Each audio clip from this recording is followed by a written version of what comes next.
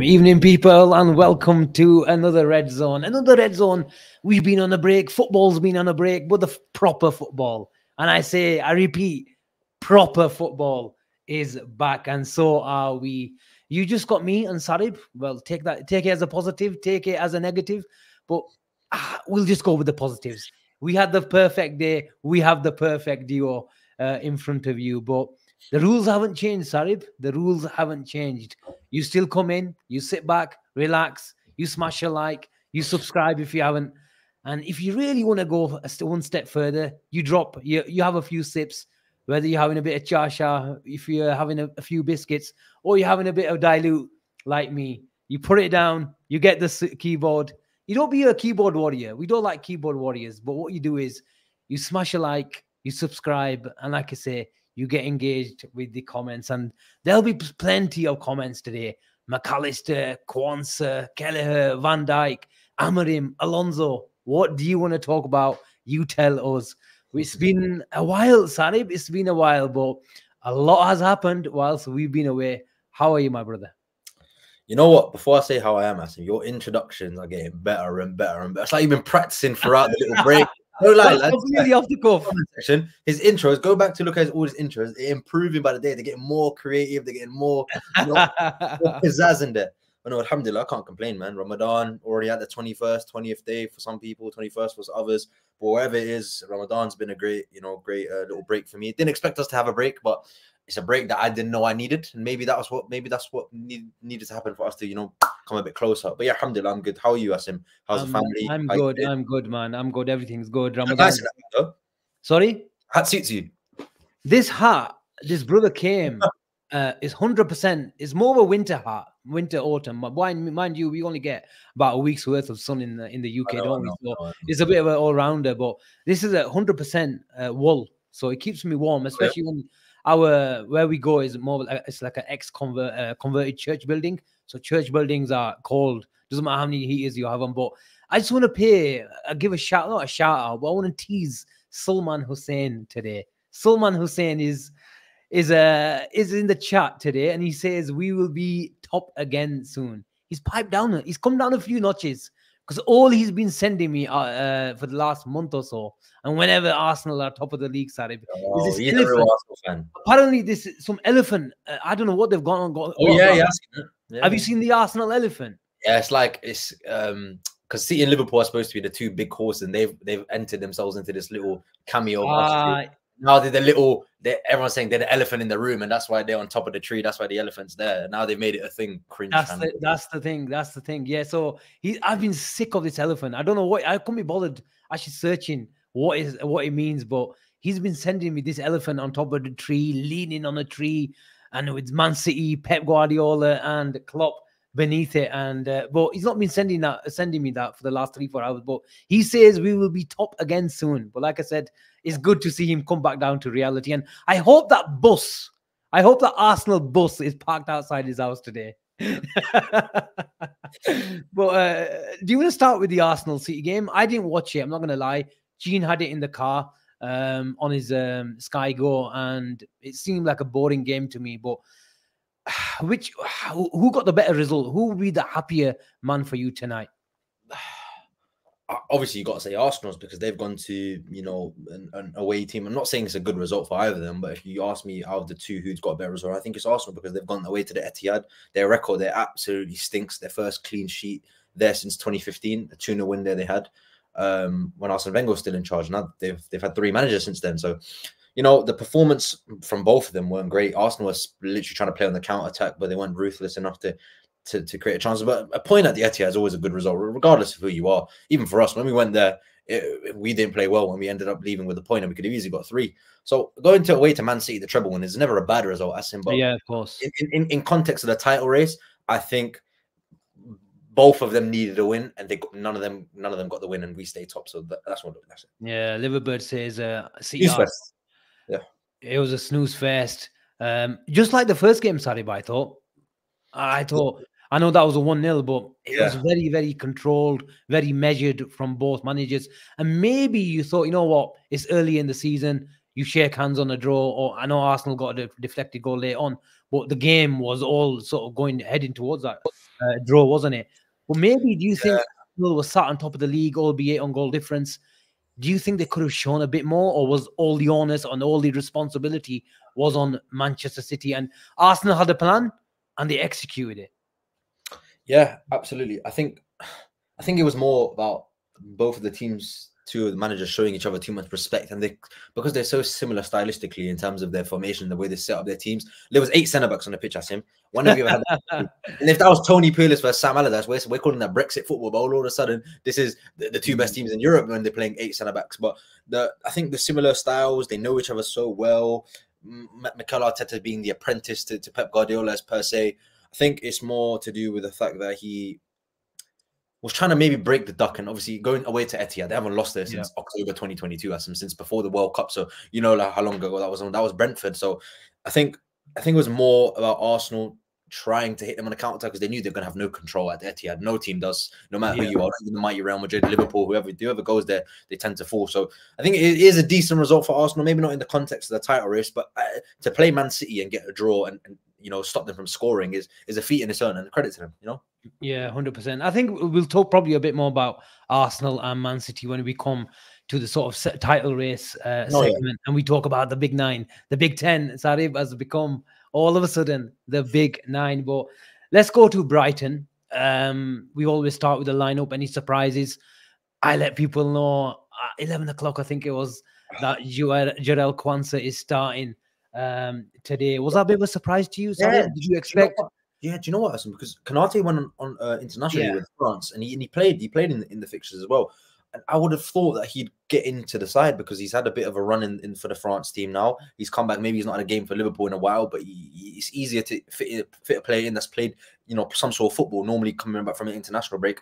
So he was clearly fit, but I don't know why. Maybe Klopp just didn't want to take the risk with him because we know Ibu Konate would have been 3 games in like a week or a bit for him as well. So I think he maybe didn't want to take the risk with Ibu Konate. Understandable, but I thought he'd get a start.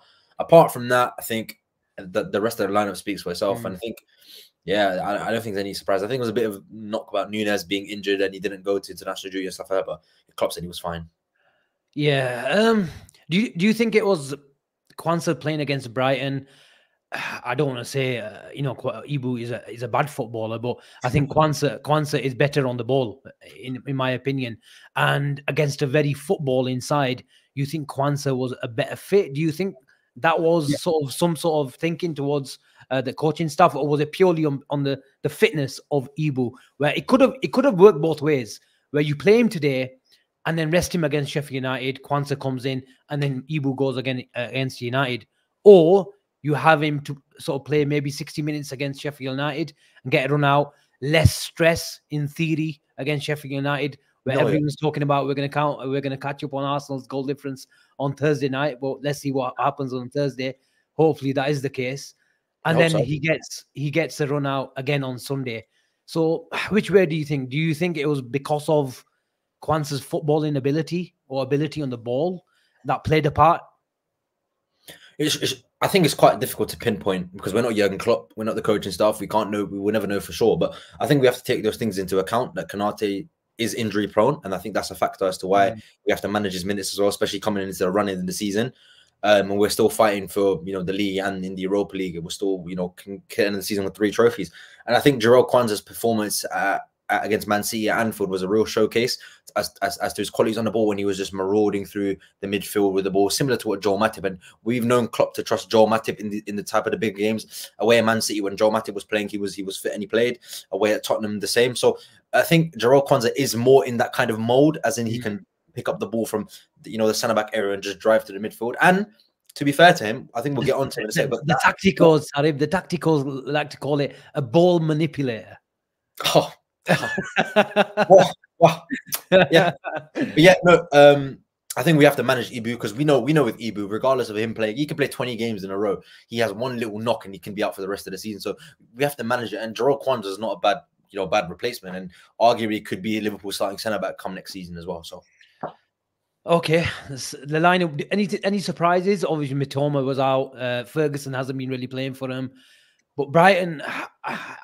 Whoever I spoke to, Sarib, they said 3-1, 4-1. And in hindsight, it could have been easily. If Liverpool won today 5-1, 5-2, 4-2. You thought, you know what, it was a deserved victory, but we weren't clinical enough. And I will probably come to the chances missed later on in the show. But in terms of Brighton first, they're a nightmare to play against, Sarib. I hate them. I hate Real Madrid, Wolverhampton Wanderers, Brighton of Albion, and Manchester City at the Etihad. I never want to play those 4 teams again because I hate it. Now, this is our first victory over Brighton, Asim, since the title-winning season of 1920, when Virgil van Dijk scored the 2 headers and Alisson was sent off. That's our first win at Anfield against Brighton since that season. Well, didn't we win the league? No, absolutely. Yeah, I think that's the little turn. The last time we beat Brighton at home at Anfield in the league, we won the title. So maybe that's an omen for us as well. And there was 2 winners on that night, wasn't it? 2-1. Yeah, Van Dijk got 2 headers. Yeah, and then Dunk scored that free kick. But yeah, look, Brighton are always going to be a tough opposition, and we saw it last season as well. Regardless of the situation we were in, Brighton were a really tough place to go for us, and a tough team to come to Anfield as well. Even when we were half decent, they came to Anfield and got a 3-3 draw. 21-22 was a 2-2 draw. They've won at Anfield during the COVID year. We've gone to the Amex and we've not won in our last couple of visits there. So it was always kind of like breaking the duck, and I'm happy we've done it now because Jurgen Klopp I think he needs this win. I think he needs it just to, build a bit of momentum as well, especially with the international break. It's not nice. And now we've got no more football to worry about internationally. We can just focus on the season, and I think this is a nice start. Yeah, but the proper football is back. You were there, Asim. You were there. And you said a lot of people were saying 4-1, 3-1, 5-1. Were you in the same mode just based on the lineup? Or I think when the game started, it started obviously in unfamiliar fashion with the goal. But pre-game, did you feel like, yeah, we could get something there? Look, I was confident. I know everyone's talking about Brighton not being Brighton. The same Brighton that we've seen over the years. And understandably so, because they've lost McAllister. Arguably one of the best on form anyway. Arguably one of the best midfielders in Europe. Caicedo, a really good player. Eats up space, and as a duo, it was really, really sort of complementary. Brilliant footballers, especially in the mold of McAllister. Any team is going to miss those types of players. Absolutely. And Brighton is that type of team this season where they're 3 out of 10, and they've had some 8, 9 out of 10 performances as well. Remember, if I remember correctly, they won at Old Trafford as well. And we've got that tricky tie coming up next week, and I'm sure we'll talk about it later on. But I was slightly nervous because it was after the international break. You don't know how many minutes players have got in their legs, how much rhythm they've got. Someone like Ibu, who was on a normal week, he starts, but he hasn't got rhythm in his legs or fitness. So there's so many question marks, especially coming after international break. But I think what helped us maybe today is we played Sunday rather than Saturday. But nevertheless, all the caveats to aside, Brighton are a nightmare to play against. You've just mentioned we haven't won against them in 3 years, and it was difficult today because Brighton, they go long and create the space, but even when they go long, it's calculated. They create the space and they hit that space in the area. They try to overload our right hand side because they knew we're going to go with Salah.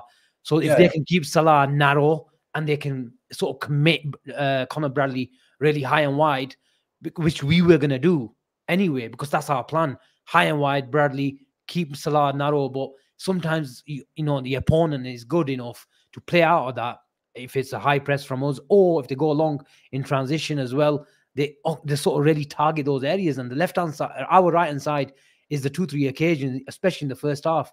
They, whether it's through combinations or, quick transition, within 3-4 passes, they're on the edge of our box. And that's the sort of side they are. They're a well-coached side.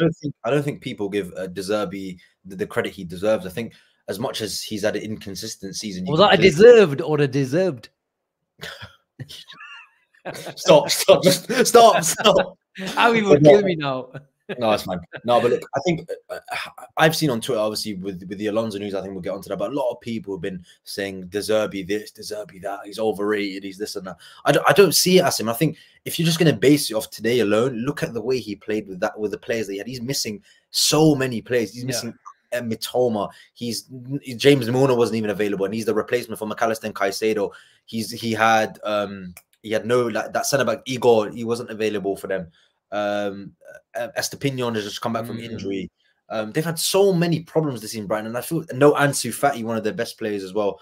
But he's a really, really good player. And I think they were saying on commentary as well, I think he's had such an impact on this league that people don't realize that the kind of 2-5-3 or whatever teams are playing now, it started from De Zerbi, the inverting fullback. He's come and demonstrated a way to play possession football in a way that even Pep Guardiola was impressed by. And he said, I think he said it last season, this is in possession, they are the best team in Europe, Brighton and Albion. And that's real credit to him. I think a lot of fans don't give De Zerbi the credit because I think with what he's had available, I think he's done quite well for himself. And last season, when he had better players at his disposal, we could see how well he was playing. I think it's how well coached. I mentioned how well coached they are, how adaptable they are as well. They've lost a lot of players, Sarib, but even today, why they're so difficult, especially from the start of the game, is how do you plan for a Brighton side? Because they've got so many ways in how they set up as well. And even during games or even during sort of patterns of play and sort of, in 15 minutes here and there, they change from one setup to another. And even so, if they're off the ball, Lamptey can go as a fifth defender. What's the kid on the left-hand side? Adingra, he was following Bradley right up on that side as well. And they quick in transition. Van Dijk, how many times have you seen Van Dijk behind the ball, especially at Anfield?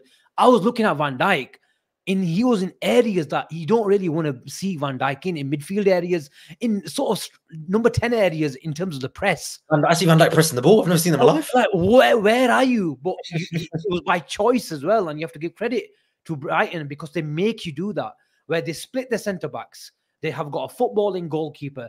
They're sort of brave with the fullbacks. And then the 4 attackers, they have the double pivot. And then I think it's a McAllister or Endo from our side go high on that because their keeper's got the ball. So we're trying to pin them in. But there's a massive gap in the middle. And they have leave 4 attackers up top. So our defenders are for man-to-man. And then that gap in the middle is where the Welbeck goes, or that tall Polish kid goes. I can't pronounce his name. And then Van Dijk is trying to stop the problem at source.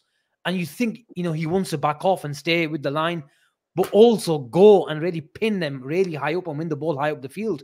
And you have to give them credit where they sometimes play outside that press because they're not one-dimensional, as Liverpool says, is because they've got so many different ways of playing out. And look, they are a great side to watch. They're a very difficult side to play against. And, if Jurgen Klopp says that, De Zerbi is, in terms of an innovator, in terms of style of play, is brilliant to watch. But we just needed to get that win, and we got that win today. By hook or crook, we got that. But after 2 minutes, what a finish by Welbeck. And there was a really weird silence in the Allenfield crowd, Sarib, after 2 minutes. Think, what the hell? The first 2 minutes and the last 6 minutes were similar, where he thought, I want this game over at the end. But that silence after 2 minutes, he thought, what? On a big day, Sky Sports have been spending a lot of money on this promotion after the international break, mainly because of the Arsenal-Man City game. Let's, obviously be honest. But I thought, please, Liverpool, do not bottle it today. Because if we drop points today, Sarib, it was a bottle. It was a bottle job. But the mentality monsters were there. How many times have we come back from adversity or a goal back? And it shows the mentality and shows the character of this side. I don't even know what to add to that, Asim. I think you hit you done really well there with what you said there. But my issue was that my issue now is that we are coming to the running of the season. Now, a lot of eyes are going to be on what's going to happen next season. And I know we'll get onto that in future. So I know we have a title to win, but we have to think about these things because, in my opinion, we've earned 28 or 9 points from losing position this season in the league alone. Is this a sustainable model, especially for a team that's trying to challenge for the title in the next couple of years? Because you very rarely see Arsenal and City go 1-0 down in matches. It's very, very rare. But for us, it happens nearly every week that we go goal down and come back. Now, we could play devil's advocate. I could say, you know what, we're a really good side because we show character and belief and spirit. But there's going to be a time that's not going to be the case because we have Jurgen Klopp and players want to play for him. But do you think it's part of Liverpool's evolution? Nobody wants Jurgen Klopp to leave. No, yeah, But with absolutely. the next manager, I believe, whether it's Amorim or anyone else, I'm sure we'll touch on Amorim later on, Sarib. But do you think this is part of Liverpool's evolution, that we've seen the heavy metal of football at the sort of late end of Jurgen Klopp's career, tenure at Liverpool, where Yeah, we've seen the evolution, the influence of Pep Linder's positional play, control chaos, like Pep Linders likes to call it. And the next step now is more control. We saw yeah, Arsenal and City, but I don't want to go down to that extreme, because I think that's an extreme. I want my team to really excite me, and that doesn't excite me. Give me control chaos over boring football, and I call it boring. Even get the that. Arsenal fans and City fans would call that match today boring. Give me control chaos and the Jurgen Klopp / Pep Linder style over that any day of the week. What's more beautiful to me, Asim, as much as we've seen Liverpool's evolution since Klopp's taken over, I think we've seen the coaching of Jurgen Klopp evolve as well. Because even at Borussia Dortmund, at Mainz, if you read about it as well, obviously I didn't watch games of Mainz, but I read about it, and he's got a book about it as well. There's a little book that someone made of yours. But you could see it went from heavy metal outscoring teams to becoming more of a title winning season where we were all getting 1-0s and keeping clean sheets, which is now turned into no matter what happens, we always get a result and find a result from somewhere. And it's really nice to see that we went from this mad goal scoring, frantic 5-4, 6-4 team to this now 2-1, 2-0 kind of team. Just very, very controlled chaos, as you like to say, because it is still a bit frantic at times. Yeah. But it's much more balanced as the whole team knows their jobs. But players like McAllister, the brain, the calmness, the assurity, are we any superlatives that we haven't mentioned on BNR for the last 6 months on McAllister? I think Jurgen Klopp called him the rhythm giver. I think that was a brilliant way to explain this guy. Wow. Because this guy's got so much rhythm. This guy's got so much creativity and balance, and you call him what you like. It'll apply to Alexis McAllister. What a player. What a man. Balls size of, I don't know, Avi's head. But the thing is, I was explaining to a friend today, Sarib, that when I see him, I watch him play, everything that you think you want him to do, he does. It's like pressing X on a PlayStation pad. Honestly, you keep all the way and it goes 50 yards. You press it quickly, it goes 5 yards. And it always gets there. And McAllister is that. He's a PlayStation player with a brain like nobody else in Europe currently right now. Yeah, I think you can really see his evolution. Sarib, well, before I get onto that, Sarib, are you standing? I'm sitting down. Look, this is me standing down. I'm not that small. I'm short, but I'm not that short, okay? Maybe I am, but no, look, Alexis McAllister, I think a lot of people are criticizing him, and even me so, because even though he was playing out of position at times and not playing in the natural 8 that we thought he'd come and play at Liverpool, I was fair to criticize him because he wasn't playing well at times. And then over the next couple of months, November onwards, he had a bit of an injury, but he came back and he grew into that role very, very well as a number 6. And it was really nice to see it. But him as an 8 in that double pivot alongside Endo, it's different gravy, man. When he's near the edge of the box, everything goes to him. And I thought Szoboszlai at the start of the season was amazing, but McAllister's just taken it to another level. This man is ridiculous. I think. Did you think he was this good, Sarib? No, I didn't. Oh, no, I didn't think he was this technically good. Obviously, maybe that's down to us not watching Brighton as much. But even at the World Cup, I wasn't seeing McAllister do half the things he's doing now. Like the way he picks up the ball in the half turn. There was one time today where he literally got the ball. I think he juggled it, and it literally went past like 2 or 3 players. I don't remember a minute, but it was near the end of the game. And I was like, how has he just done that? If that was Gravenberch or something, that bounces off him or something like that. But McAllister's got this control about him. And it's not even running power. It's just so technical. I don't know. He's like a mold of Gundogan, but he's got this flair about him as well. And he gets goals from midfield. It's something we didn't have last season. And it's really impressive that he's contributing from midfield, because we needed someone to, join the attack and the midfield together. And he looks like to be the orchestrator and the glue to that. So real credit to Alexis McAllister. He's been one of my favorite players this year as well. And Sarib, 4 goals and 5 assists since he started playing alongside Endo. 4 goals and 5 assists. And people, I like to explain this again. People think he's playing an 8. Yes, he's got more license, no doubt. But he's got the license to come closer Yeah. Endo as well. And generally in build-up, he's there orchestrating things. Endo today, because of Brighton's press, Endo was picking up third centre back positions a lot today between the centre backs because they sometimes came with the two. So Liverpool was splitting the centre backs. Endo came in between them, and then Kwanzaa or Van Dijk can go, or even Gomez on the if he wasn't inverting. So honestly, the flexibility Liverpool are showing. Jurgen Klopp side over the years, Sarib, has got accused of being a bit too predictable. Plan A and then no plan B. Yeah. But this side has got so many facets to a game. Just by, if you look at today's game, and I know it was only 2-1 on the scoreline, but it could have easily been more. Like I said at the start of the show, if we won 5-1, 4-2 today, 4-1, nobody would have begrudged Liverpool of a big victory today because we created so many opportunities. But in terms of the options that Liverpool have, I know Robertson is out at the moment, but we're normally doing 60 minutes for Bradley, and then we go Gomez right back and Robertson flying down, up and down that, sort of flank for the next 30, 40 minutes. But Liverpool's options and the managers that's going to come in for the next 5-6 years, I hope, is going to be inheriting one hell of a squad. Yeah, and speaking of options, Asim, there's a comment from Sarib that I just wanted to get up. He says, low-key want to see a midfield trio of Endo, McAllister, and Curtis Jones would be ultimate possession. Have we seen that this season? I can't remember. I want to ask you this question because that's a brilliant question by Sarib. Because you're talking about Liverpool creating more control or needing to engineer more control in games or sort of manage games better than we did. I saw Arsenal bits on the phone in the car whilst driving back. I was driving, Chino was holding it, and I had the radio on as well because his stream was a dodgy one and it was really slow. But in terms of being structured and being compact, Arsenal were brilliant. Call them boring, call them parking the bus, call them what you want. But in terms of a defensive structure, they know their jobs. Very, very organized. Yeah. Liverpool can't roll their sleeves up and defend like that in terms of just defending. I don't think it's in Liverpool's nature. We've been compact at times, many times, and we're getting better, especially when you compare it to the dysfunctional midfield from last year. Anything's better from that.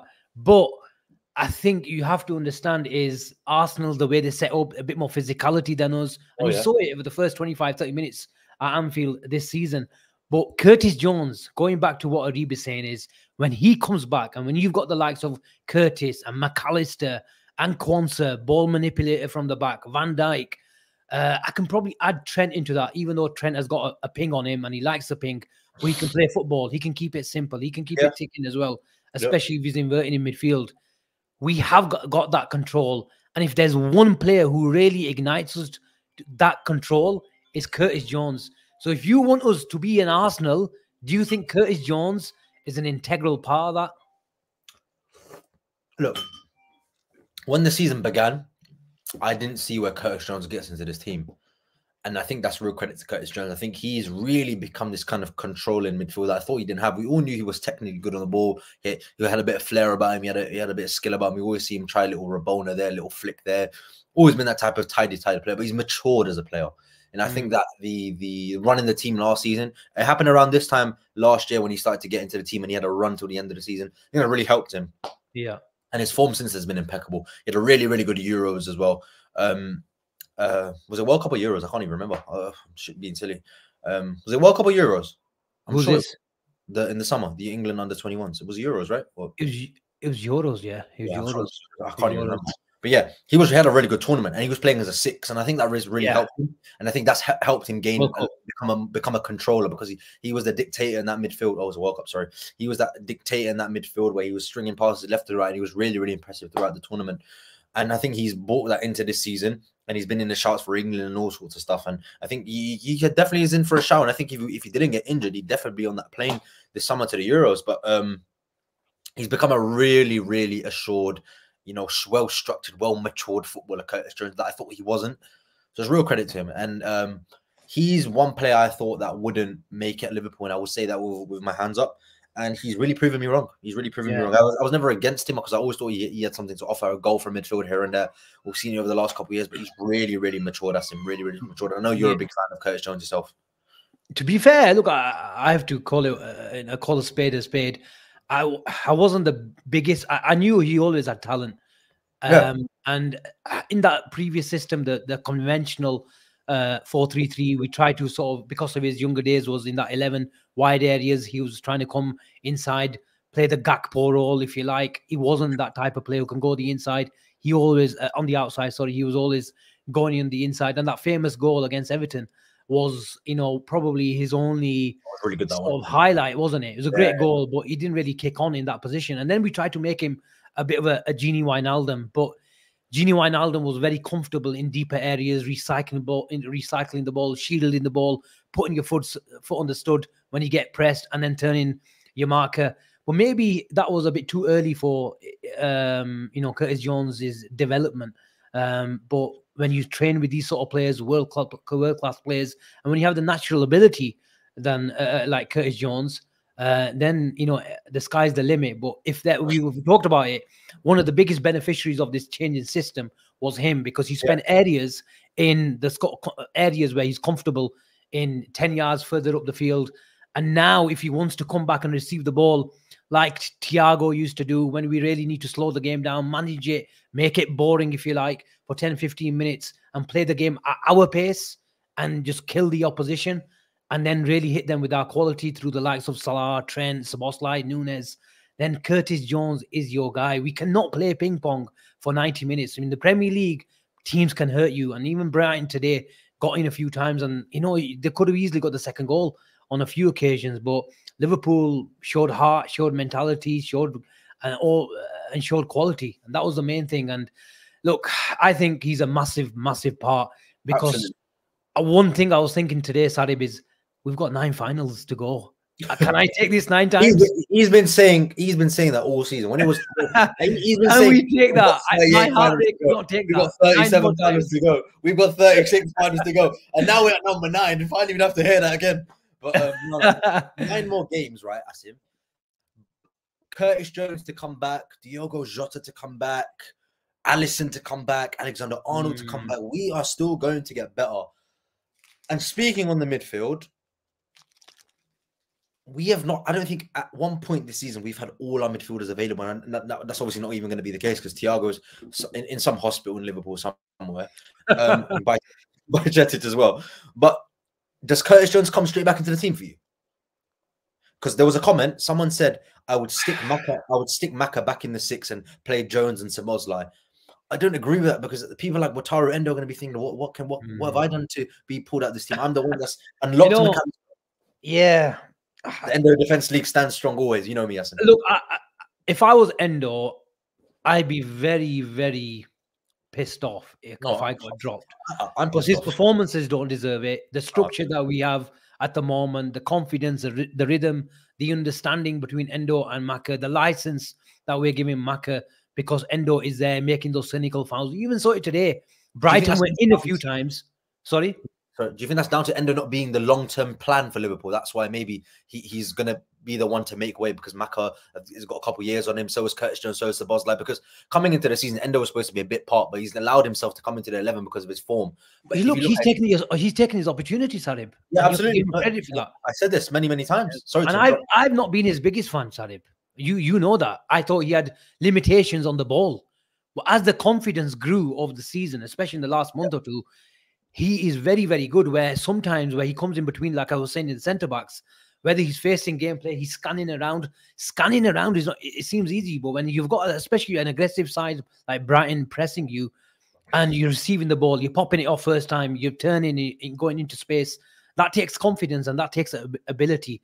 So as the confidence has grown, he's started to express himself a lot more. And when he's become a bit more comfortable, it's McAllister sometimes can go further, 10, 15 yards further up the field, because he's got the confidence of Endo sort of combining with the 2 centre-backs or the 2, wide guys on the flank, and creating combinations and getting out of, an aggressive press. So look, literally hats off to Endo for his performances. I think there will be a sort of, I don't want to sort of, I don't want to say touch wood, but because I don't believe in that sort of stuff. But look, if he was taken out of the side, I don't think he gets taken out of the side right now. It'd be silly. Too fluid. But I think Curtis Jones is going to be an integral part of our team when he comes back. And Who do so you is drop? Jota, and so is Alisson. Who do you drop though? Who do you take out? Because I think Lewis, horses for courses, Sarib. and I think this ties in very nicely because look at Luis Diaz today. His goal, the way he's getting in behind now, he's becoming more like a Sadio Mane, and he's getting into these positions that he wasn't getting in post 2024. Pre 2024, sorry, and like stuff like that. I look at it. Luis Diaz is coming back into form, and I've been a big advocate of Gakpo on the left. But if Luis Diaz performs like this, because he should have 2 goals. Because I don't care, that was not offside. I will stand on this hill. That was not that. Was it offside? I don't think I think it was level at best. I think it was level. But you look at even that goal. His mentality is so strong. He knows where to be, and I think that the little skill he done for Colombia at the London Stadium, which is down the road for me as well. He's starting to build that confidence. And how does Diogo Jota get into the team ahead of that when Luis Diaz is playing to that kind of level against Man City's performance is really, really strong? Why like kind of like change what's not broken? Why try to fix if it's not broken? Yeah, just going back to Curtis Jones, if I may say so, if I may do so, Sarib, it's all about the dynamics of the team. Where the combinations, where are the sort of triangles, and the sort of community, the sort of understanding between the players and what's working at that time.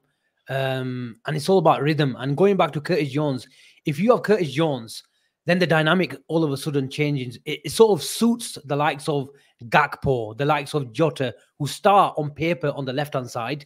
Right. And if you've got Curtis Jones playing in the left side of midfield, he can sort of go on the outside because of what we just said, of his younger days, playing in that number 11 role. Even in a positional sense, he can hug the touchline. He can go on the outside. He can start and go out to in. He's comfortable receiving on the touchline and coming in. Someone like McAllister doesn't like doing that.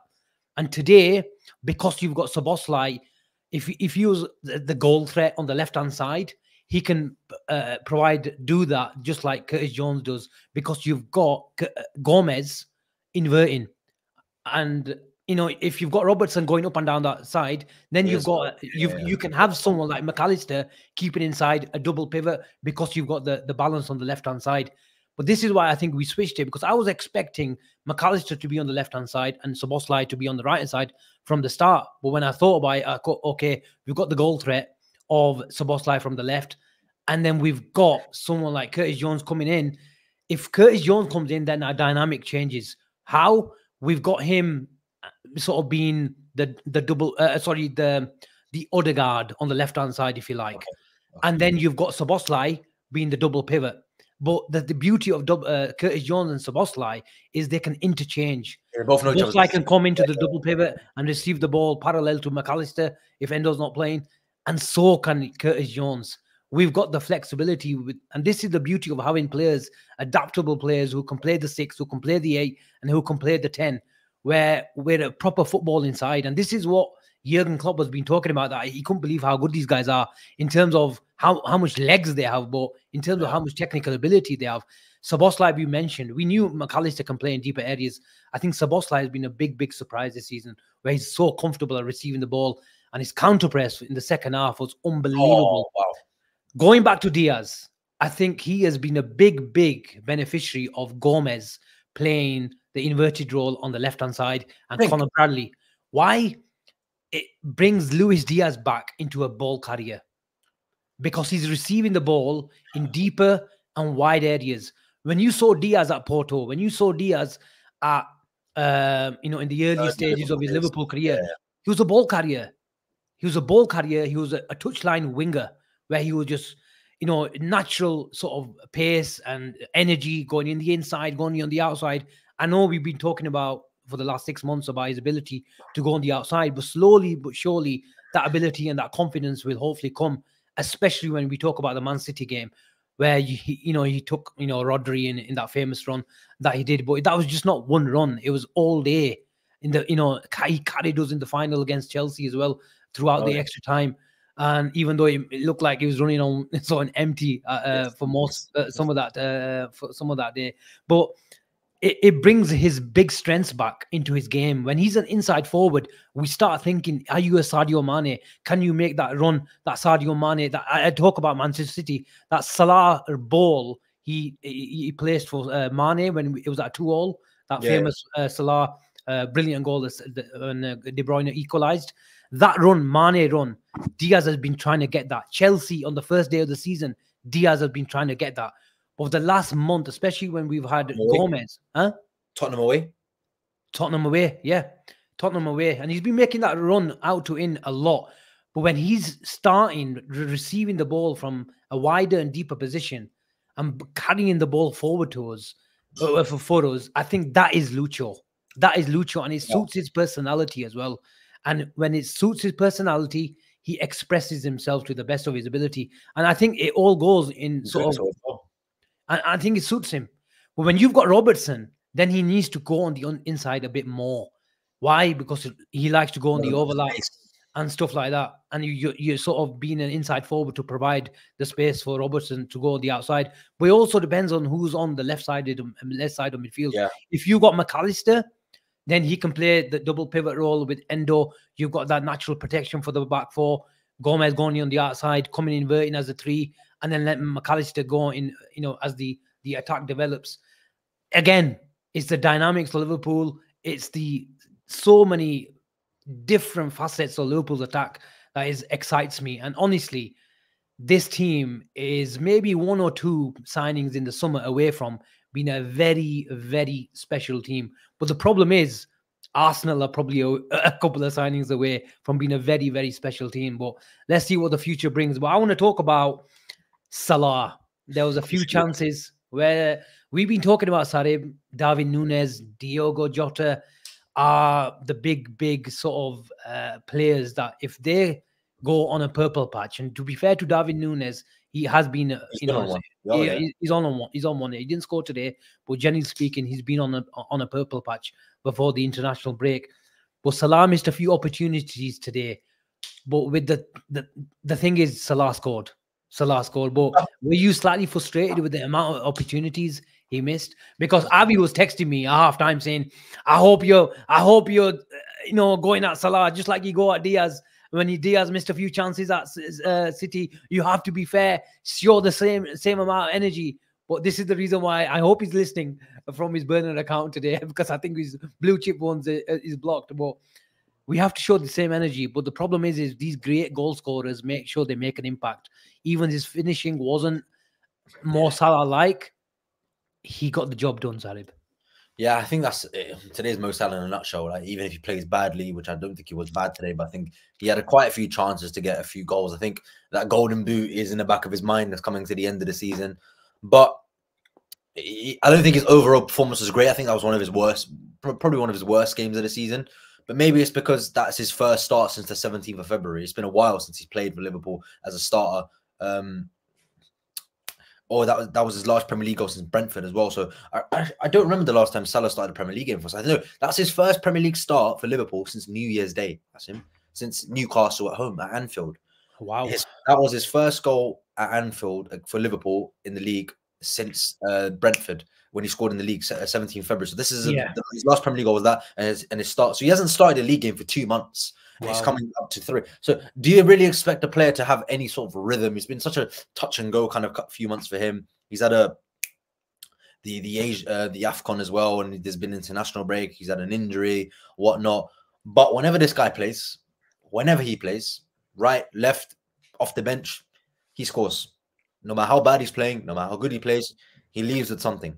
When Salah was hungry today, he was hungry, and he still ate.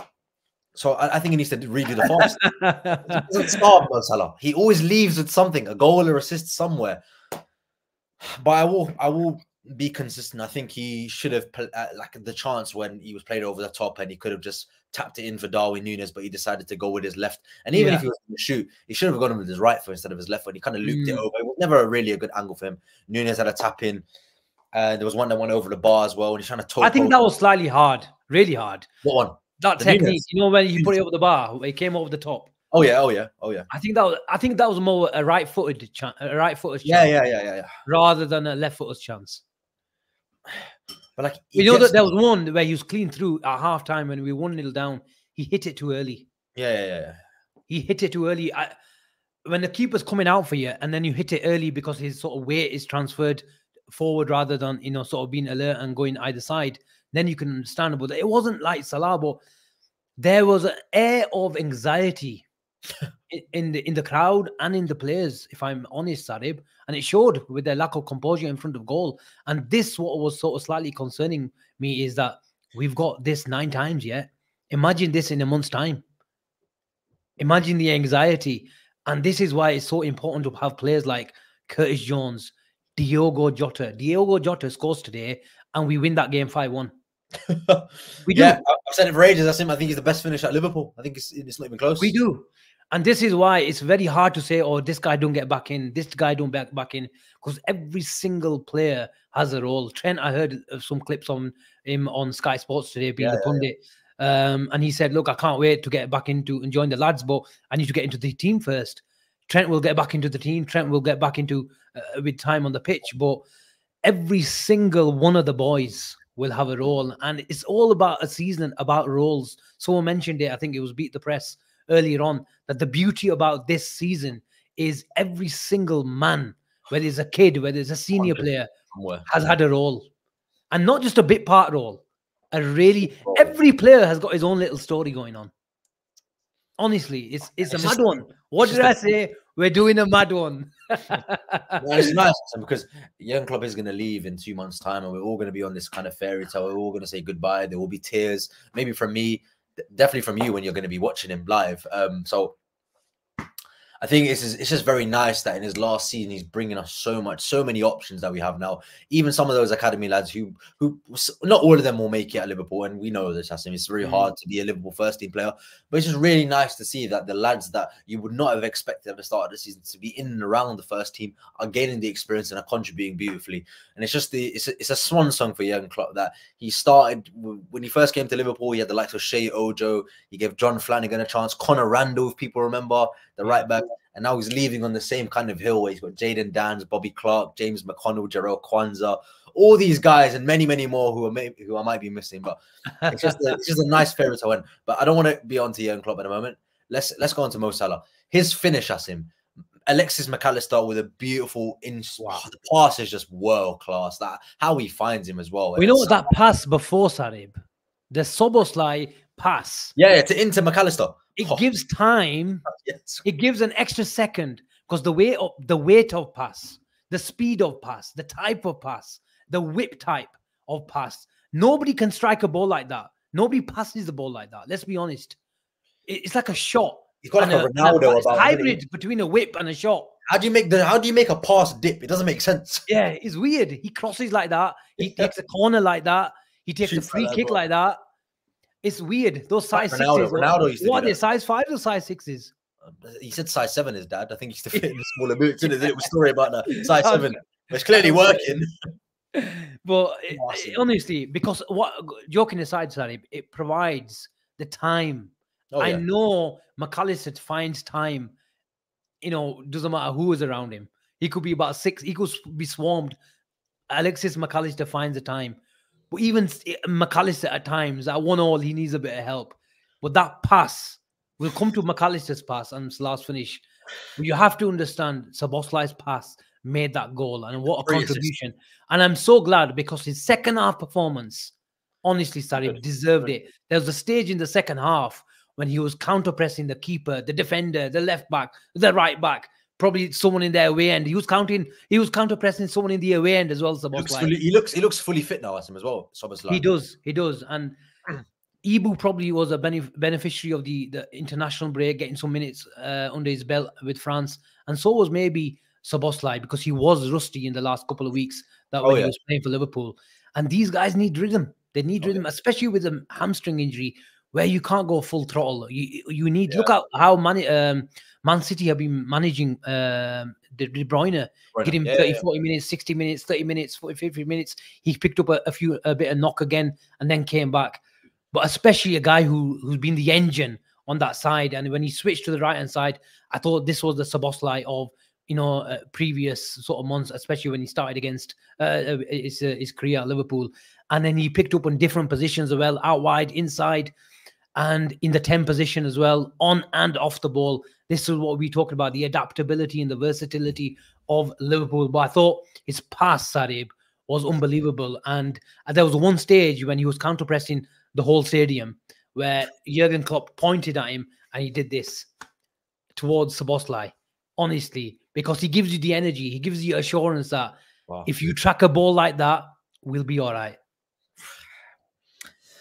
And I think even on the show, Asim, he's been criticised by Liverpool fans because he made such a wider, great impact when he came to Liverpool. We finally got to see some sort of player from midfield that can drive with the ball. We didn't see that for years with Jordan Henderson and Gini Wijnaldum departing the club the season before. So we didn't have anybody that could pick up the ball from that position, the midfield area, and just drive. Szoboszlai does that beautifully well, and that running power he has, the ability to strike a ball, the passing, he's got everything you want in a box-to-box midfield player. And I know he might play as a winger if you're hungry, he might play as a 10 at times, but it only bodes well for Liverpool. The versatility, the verticality of all these players that can contribute in so many different areas, and he's no different. And you could see today, and I remember what he was talking about when he was pressing Brighton's keeper Vertbruggen or whatever his name is. It reminded me of when Robertson did it against Man City, when Robertson just ran and ran and ran and ran and ran and ran. Yeah, motivated. The whole stadium was just clapping. Yeah. And the same thing Szoboszlai done today. And when you get the crowd behind you, especially in the title race, you need it, Asim. You need it. We're such a close kind of family type of football club compared to a Man City or maybe an Arsenal who are starting to be delivered in the same mold. But because our stadium is much more compact than the Emirates and Etihad, you hear a lot more and you can feel it a lot more. And I know Dominic Szoboszlai felt it, and you described it beautifully when Jurgen Klopp gave him that little, that chest pump. But the pass to McAllister was ridiculous, and the McAllister pass to Salah, it's just wonderful. I mean, I've been crying out for this for years. It was just Gerrard-esque, Alonso-esque, and then who's the right winger? Mo Salah? I don't know, but it was just beautiful to watch. I said beautiful. Macca's understanding of the game in general, Sarib, his awareness, his understanding of what's going around him. Like I said, he's just a joy to watch, and he's producing all-time performances, or so all-season performances, or best performances of the season on a week-to-week basis. It's actually mad, and you can just sort of take a bit of an insight in sort of how much mentality that this guy has. Honestly, you look at him, you think, how's he going to get himself about in the midfield? But once that ball is kicked, that first whistle goes, this guy just comes into his own. And the beauty about McAllister's game, Sarib, is when he was playing in the six, he wasn't that player who eats up space. He's not that player. Jurgen Klopp mentioned that when he's not that player but if we expose him into those situations, it's not McAllister's fault. It's our fault because we're not going together. We're not sort of pressing and counter-pressing at the same time. If one goes, we all go.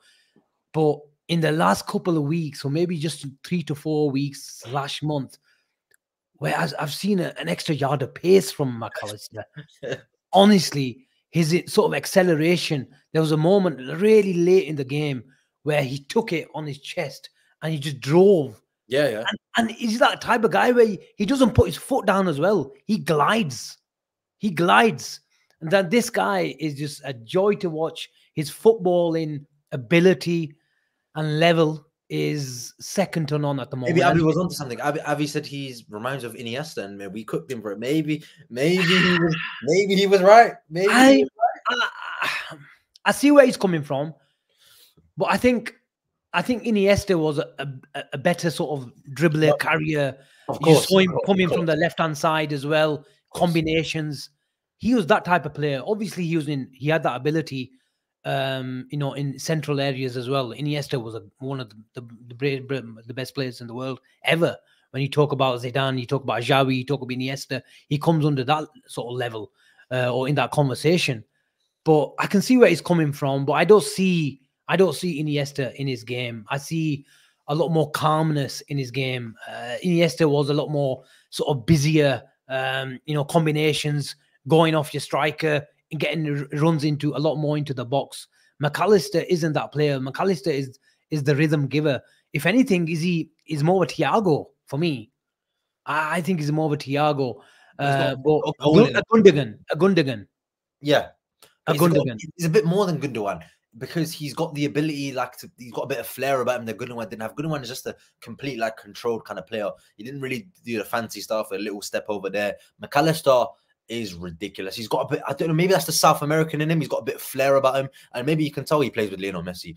But Gundogan is a perfect example because he is a controlled kind of midfielder, but he has that bit of explosiveness that I didn't have, like you said today. He glides across that football pitch, which I didn't think he had, because I thought he was more of a kind of a sitter and so someone that can just dictate the play left to right. But no, he's got a lot more to his game than I expected, and it's real credit to him. Yeah, unbelievable. We've called McAllister a three-phase player, and that's what he is. So comfortable in the six, and he picks the right moments, Sarib. He picks the right moments. Really intelligent. Oh, what a footballer. What a footballer. And we've just said every Liverpool fan knew this guy is good, but I didn't think he was this good. Of course I did not think he was this good. But I think if he plays 9 games, Sarib, we win the league. Win all 9? I've called it a mad season. We're going to do a mad one. I've seen a few fans say 7 wins and 2 draws will be enough. It's not enough, man. It's not going to be enough. I don't think it'll be enough. Because I think I have Arsenal to win. I have Arsenal as them to win they're all, because I look at Arsenal, they're going to win. Arsenal win every single game the rest of the season, and City might do the exact same. But I'm very confident in Arsenal winning all their games. So we cannot afford to drop any more points because their goal difference is a bit more superior, and in a race like this, that counts as an extra point as well. So we've got to take that into account. But a lot of people, Asim, they're saying, let's speak about Amorim. We will do, Sarib, but what you need to do is go through the comments, catch up with the comments. I'm going to be back in 5 minutes. I'm going to be back in 5 minutes, yeah? You keep everyone entertained. I'll be back and we'll talk more. No, comment section. This is your time. This is your time to ask me and say whatever you want to say while I enjoy my noodles and answer your questions.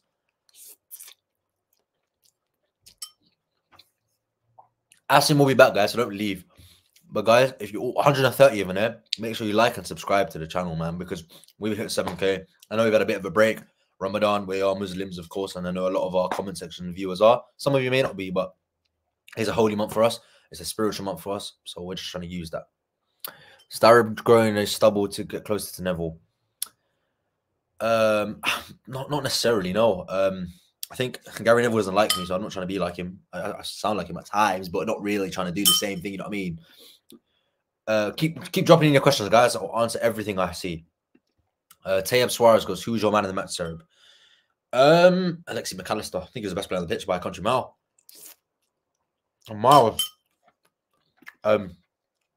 Ridiculous footballer. And I think 35 million we played for that guy. 35 million. Release clause or not. Ridiculous player. What noodles are they, Sarib? Coca chicken noodles. If you don't know, get to know. Really, really nice. Anfield Desi, shout out to you. Macca says, Macca is a cross between Gundogan and Thiago. If they had a baby while Thiago was at the clinic getting treated. Maybe just a good comment. That I use that one next time. Sarib, which player wins us the league this season? It's got to be the attackers. Mo Salah, Darwin Núñez, Diogo Jota, Luis Diaz. But I think there's going to be a bit more of a contribution. I think Trent has to come back as well. So the great thing about this is we've got so many players. Cody Gakpo, I didn't even mention as well. I tried to go a show without naming Cody Gakpo, but I couldn't do it. We've got so many different players, so many different options to come in to kind of make us that level of team and win us that league that we've been dying to win in front of our supporters. We have still not seen Liverpool win the league, Premier League, in front of our fans. Some of our viewers have. I haven't. I'm 22 years old. We won the league last time in front of our fans 30 years ago, so it'll be nice to see that. You think 90 points wins the title? I think 91. I think Avi said the same thing. Sarah, what makes you think Arsenal win all the remaining games considering their record against the big six? They're unbeaten against the top 6, I'm sure. Apart from Villa, I think they've beaten everyone else. They've beaten us. They've beaten City, Chelsea. They've got a draw. Spurs. They've got a draw. They are unbeaten against the top 6. To be fair, if you're the natural by top 6, so and I think they've got favourable games as well. I think the games that they're going to play as well. Maybe the Champions League comes into account where they play too many games, but we'll be fine. We'll be fine. Because I did say City, Liverpool, and Arsenal will not lose another league game, and I still stand by that. Macca and Sobo played on opposite sides of the midfield compared to Ujdon was on the left. Yeah, and I think that shows the adaptability Liverpool have. Soboslai can play right and left, McAllister vice versa. Curtis Jones can do that. Gravenberch as well, maybe not so good on the right-hand side as he is on the left, but the balance and the structure of Liverpool is there. The identity of the players are also there for you to see. And options, all I can say. You think Gakpo is going to leave this summer? I don't want to say yes or no, but no, because I think a new manager may fancy him. So I don't want to say yes. If Jurgen Klopp was in charge, potentially, because he's not getting much game time, little cameos here and there. And I don't really see where he fits in now if he's not going to get a left wing kind of game. But I think Amorim, whoever comes in, Nagelsmann or De Zerbi or Inzaghi, whoever it is, Amorim it is, maybe he's favoured on the new manager. So I don't know yet. I don't know. What Neman says, what fixtures are you worried about to the end of the season? I think it's fair to say we've got Goodison Park, Old Trafford, and Villa. I think those are the 3 games out of the 9 left that I'm like, oh, that could be a bit of a pickle. But let's get there first. How magnificent is Endo? If you don't know, I'm the Endo Defense League. I will do anything for Wataru Endo. Ridiculous footballer. No matter what you say, he is amazing. So I don't really mind. Before United game, we should work on finishing. It's all about winning at the moment. It's the business end of the season. We gotta get the job done. And guys, before is my Wi-Fi acting up? Because I got a little fucking thing at the top where it says my Wi-Fi is bad. So guys, if you can hear me, tell me if you can hear me, and I look fine because I don't want to be talking to nobody. In my opinion, we need to win the next 3. The other games I worry about is the 3 away games in 6 days: West Ham, Fulham, and Everton. Yeah, I think the lad said it on the stream as well. Fulham is the pickle that everyone's worried about. We haven't won there since, again, the title winning season. Not the title winning season, the season before, the Champions League winning season. But Fulham away has not been a favourable ground for us. But I will say we've broken the Brighton duck this season. We shall do the same with Fulham away. Asim, you have returned from your little break. How was it? How was your little sip of water as well? We'll keep it clean. I won't tell people where. But yeah, you wanted to talk about the name on everyone's lips at the moment, Mr. Ruben Amorim. You've been very busy on Twitter, very busy. When did you turn into a bit of an ITK, Sarib? No, I'm just saying that's my opinion. I'm not the revealer. I'm just a little stealer. But guys, Ruben Amorim, I will say this to you now. Ruben Amorim will be Liverpool's next manager. Whoa, wait, slow down. It's not any in the know or I know anything, but I think all the signs point to Ruben Amorim. A lot of talk about Ruben Amorim. Everyone's saying Ruben Amorim. And shout out to Tom Little. Because he's been standing on this hill of Ruben Amorim since even the early Alonso days when he went, oh yes, he's going to Liverpool. He's the only one that stood on Alonso, and he's turning a lot of them. But Ruben Amorim, Asim. I tuned into the Sporting Lisbon game a couple of days ago. They were a goal down, but they came back. He's already got the Liverpool DNA in him, hasn't he? Did they win today? No, I don't think it was the other day. I think they played 2-3 days ago. So but they were a goal down. Are you saying it's Amarin or Amarim is Amarin? That was a bit better. These ITK guesses, so many things there. Oh my goodness! Right. All I've tweeted is Trent's going to sign a new contract, and Ruben Amorim. I didn't tweet anything else. And those.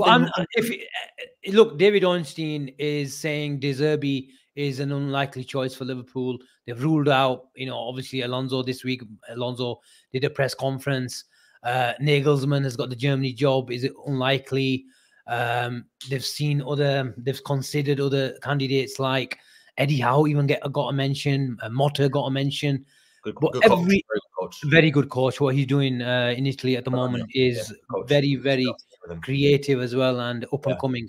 But maybe too early for the Liverpool job. But in Amorim, a manager that has got a similar style. There's more similarities to Amorim's style than Alonso's, if I'm honest. In terms of personality, in terms of all the data, his sort of tactical nous, his ability to develop younger players. A lot of players through from the academy, and these younger players he's developed, and he sold them on for big profits as well. 100%, and he's got that bit of that arrogance as well. And every great manager has a bit of stubbornness, a bit of arrogance. Aura?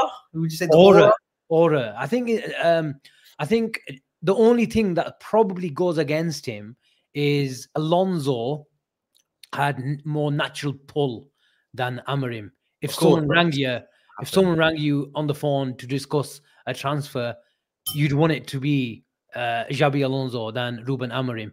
But the problem is, the good thing about it is what we're doing is, I know, look, he was first choice. Everyone, bar a couple of people, wanted Amorim. But I think at this stage where Liverpool are as a club, where I know Jurgen Klopp is irreplaceable. There's no, Oh yeah, we shouldn't there's even be not thinking another of Jurgen. There won't be another Jurgen Klopp ever again. He's the best manager I've seen for Liverpool in my lifetime. But where we're at the moment, we can't. First of all, we can't get a Jurgen Klopp, and we probably don't need that sort of face at the club, or just a face, and don't get everything else, because that everything else is more important than just a face in the current situation. What I mean by that is when Brendan Rodgers left, when Jurgen Klopp came, and that sort of Brendan Rodgers was asking Steven Gerrard to ring Tony Kroos to, sort of put a reference in for the club or come to the club. He didn't really have the personality or the attraction himself, because we didn't have the structure. So we needed a Jurgen Klopp to really revitalize, restructure, regalvanize the club, and what a job he's done. But where he's taken us at the moment, the structure is now needed for someone to come in and take us to the next step. And like I said, there's no Jurgen Klopp, a type of guy, a type of personality, an icon of the club, an absolute legend that will go under in the history books of Liverpool Football Club for years to come. But Amorim is a guy, he's got that aura, like you say, he's got that personality, and he ticks every box, bar that sort of natural pull. But what will compensate for that is the structure, the guys, the scouting department, the research, the data team, Michael Edwards, Richard Hughes. So look, what he has been doing for the last 2-3 years, and I love what he said when he came to Sporting Lisbon, and they took a gamble on him. After 13 games, they paid an 8.3 million release clause for SC Braga. And in the first press conference, they asked him and they were questioning him, is it going to go well? Is it going to go bad? And they were concentrating if he fucks up. And what he just came to and replied to him and said, and if it goes well, and hasn't it gone well? And where he's sort of, he's gone in that job and he's knocked, the big two, and he's part of the conversation now. It's not just Benfica. It's not just Porto. He's brought the league home for Sporting Lisbon for the first time in 19 years. Like, you can clearly see in his first full season in charge, he's able to knock the Portos and Benficas off their kind of perch. He's like a new kid on the block, and he's come in and he's done so well, and he's stopped the dominance of Porto and Benfica that we've been seeing year in, year out. And I don't think people give him the credit he deserves, because he's in a Portuguese league. But I liken this to Jurgen Klopp, because I want to give him some credit, Ruben Amorim. He's 39 years old. Remember, he's younger than Xabi Alonso. His mileage as a coach might be a lot higher. He's a lot more experienced than Xabi Alonso. I'm not saying I would have rather had Amorim than Alonso, but hear me out. He's a younger coach. He's had a lot more time to coach as well, which shows that in his managerial career, he'll have a lot more years than Xabi Alonso. Second, he is now currently top of his Portuguese league with Sporting Lisbon at the moment, whereas when Liverpool got Jurgen Klopp, he was out of a job, and in his last season at Borussia Dortmund, he was 7th in the league. 7th he finished in the league. He had them in the relegation zone at one point, and we took a punt on Jurgen Klopp. Jurgen Klopp wasn't Liverpool's first choice. He was Michael Edwards' first choice. We wanted Carlo Ancelotti, Asim, but we brought in Jurgen Klopp because the charisma and it fits in so well for the club, and it's gone really well for us in terms of that, because he connected with the supporters. And I've seen a lot of people on Twitter giving Amorim a lot of stick. But why are we not keeping the same energy when we got Jurgen Klopp in? Why is it any different for Ruben Amorim? He's won the league as well. He's developed Sporting Lisbon into a force in their league. Why are we not keeping the same energy for Ruben Amorim that we kept for Jurgen Klopp? I don't understand. They both do the same thing. They both develop players. They both have a style of play, and then they're both in their final season at their respective clubs.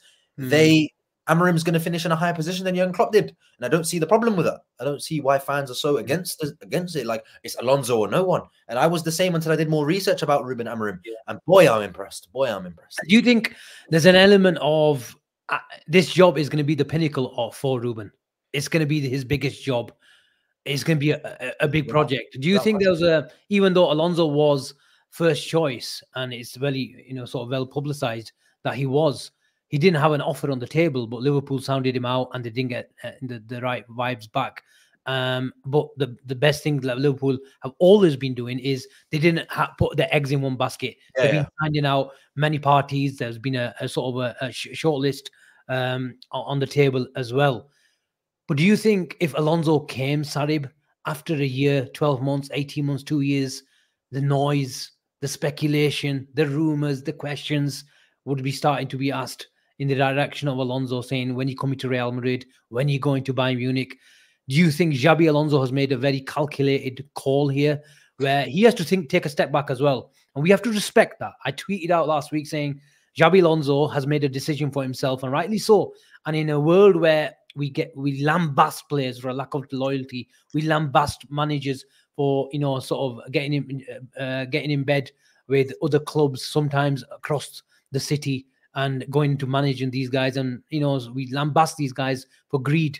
But in an age just like that, what I mentioned, when someone is loyal, but also, look, I understand some people will say, look, yes, he's loyal and he's staying loyal to Leverkusen, but ultimately he's made a decision that's best in the interest of Xabi Alonso. Yeah. I think that is the case where he's taken a step back and thought, you know what, I'll go tick that box in a year's time at Real Madrid. Real Madrid, generally speaking, is not seen as a project. It's 2-3 year project. You sometimes leave, you mostly get sacked, and then you can go to Liverpool, you can go to Bayern Munich. But football is not linear, Sarib. Is timing, and sometimes you never know. That job for Liverpool, for Xabi Alonso, might not come again. Yes, but I think it's been well publicized well in the media that Real Madrid will part ways with Ancelotti in the summer of 2025.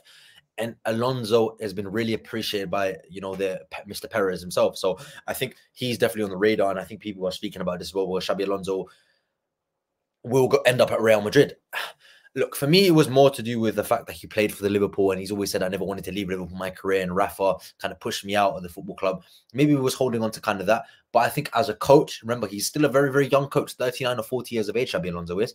This is only his first full season in charge of Bayer Leverkusen. He came in the winter of last season, and he picked them up from a really, really difficult position. And he's come this season and he's got them 13 points at the top of the league. It's ridiculous what he's doing with Bayer Leverkusen. And why would you want to build on that? I thought the Liverpool job, the Bayern Munich job were too good of jobs to turn down. He's currently leading Bayern Munich in the title race with probably a better squad at the moment, and it will only get better for Bayer Leverkusen.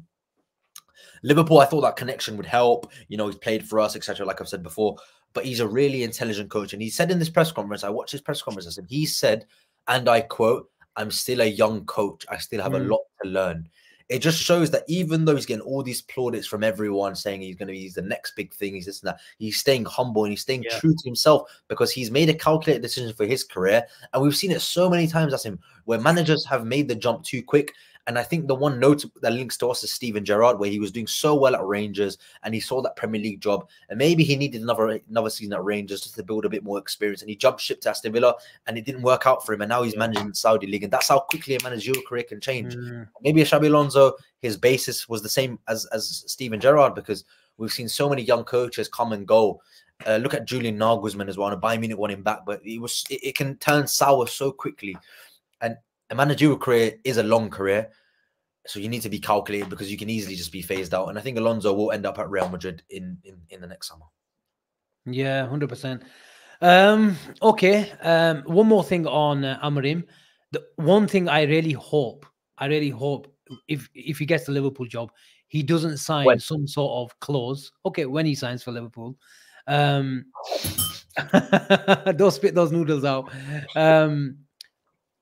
In terms of having some sort of clause or an agreement with Sporting Lisbon that once you get the hot seat at Liverpool, you can't come back for our players, because I really want him to. If he loves aerial duelers, he loves beasts, and we've got some beasts in Van Dijk, we've got some beasts in Ibu, we've got some ball manipulators as well.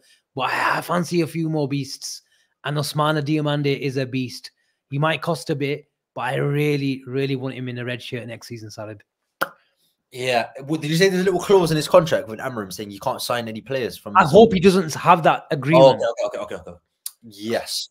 He's one I've really, really liked. And I tweeted about the other day, Amorim's 3 first signings as a Liverpool manager. I put a picture up of Gonzalo Inacio, Diomande, and Rodrigo from Real Madrid. I put those three as his first three signings. I But think. do you think Inacio is more of But we need a left foot, Asim. We need a left-footed centre back. We need one. Would do you think Inacio reminds me a bit more of Eric Laporte, where he's a left-sided centre back. He's a brilliant sort of breaking the lines in from there. But if someone goes, for example, inside from that position, or if you've got someone high and wide, if you've got that, for example, Insapi does it well. Nathan Aki is a very good 1v1 Really defender. good. But Laporte, when he was dragged into those touchline areas, he wasn't a good 1v1 defender for me. And that's what worries me a bit, in terms of for Inacio. Granted, I've not seen him as much as probably the guys in the comments have. But when I see him, I see a Laporte rather than a Nathan Ake. What do you think? Yeah, I think my basis more, Asim, was the fact that we don't have any natural left-footed centre-backs because we saw Robertson play that role. Yeah. It wasn't really comfortable for him. Jarrell Kwanzaa, Virgil van Dijk, Iber Kanai, as much as they can play with their left foot, they're not naturally left-footed players. And I think if we got Xabi Alonso in, I think we would have got Hincapié in. And I think if we get Amorim in, I think Gonzalo Inacio will be on the list. He was on our shortlist in the summer when we got Fabrizio on the show and he was talking about it. He was on our list and he's been on our list. Mickey van der Ven was on our list as well, another left-footed centre-back that we didn't go for, and he's doing really well at Tottenham. So I think we've been Levi Colwill. How can I forget? Yeah. So we've definitely been looking at a natural left-footed centre-back. It's a matter of about picking who it could be. And Diomande is one I want. He is I tweeted. I did a bit of I called it the thread bits on Diaz. Diaz. Who else was there? I did bits on. I saw it, Amorim and Diaz. Who was it? Diaz Gomez. And I said, look, if Amorim comes in, he likes a beast of a defense, big aerial duelers. I wrote down a defense of Diomande, Kanate, Van Dijk, and Gomez with a Macca and a Trent double pivot, giving protection. This four centre backs. That's what my question to you. You like a lot of Arsenal. Don't want to go there. But Man City, four centre backs. Arsenal, four centre backs. I'm not a fan of that. Do you see Liverpool going there? Do you see Liverpool going there? I mean, I think we tried it this season. I think we've tried it with three, with Van Dijk, Gomez, and Kanate and Kwanzaa at times. Four is a bit of an exaggeration, maybe, because I saw it today, Asim. I saw it today and thought it has worked for Man City, but they've got so much control of the football. But I don't know. I think maybe that's a bit too defensive because they had Gvardiol at one point. They had Gvardiol, Akanji, Diaz, and Gvardiol, Ake, Diaz, and Akanji on the pitch. There's too many centre backs for me. And then they took off Akanji. No, they took off Nathan Ake, and they brought Rico Lewis, and there was much more balance. And Arsenal do it well, but I think Ben White has become such an out and out kind of fullback instead of a centre back. So it's not really four centre backs for Arsenal. Do you think so? Because Ben White is not a Conor Bradley. No, I know, but he's not high. The opposition half. He arrives late if he's going to go on the overlap. Generally speaking, he very rarely starts on the halfway line. He's a centre back, of course. And then on the other side, you got Kivio. So Kivio, Ben White. And Saliba and Gabriel are four centre backs for me, Sarib. Yeah, but from what I've seen of Ben White, I know you are more tactical. You know the game better than me. It's clear the way I talk about it and you talk about it is night and day. Come on. You talk a lot of sense. I'm not. Your understanding of the game is miles better than mine. That's just the truth, and I'm going to admit it to you. So credit to you, Asim. But when I watch Ben White, he's not like a conventional fullback. But he's not a centre back. He's like a hybrid, but he doesn't invert. It's a very complicated position because at times I see him bombing down the line, putting crosses in. At times I see him tracking back. Sometimes I see him at edge of the box. I don't know what he does. His role he does it really well. Yeah. Kivio is a bit different. I've seen Kivio invert. I've seen Kivio. I don't really see Kivio go a lot down the line. I see Kivio stay a bit back, which maybe license Ben White to go a bit more forward. But I think you have to have one or the other. What we do with Gomez and Bradley is very, very similar. Robertson.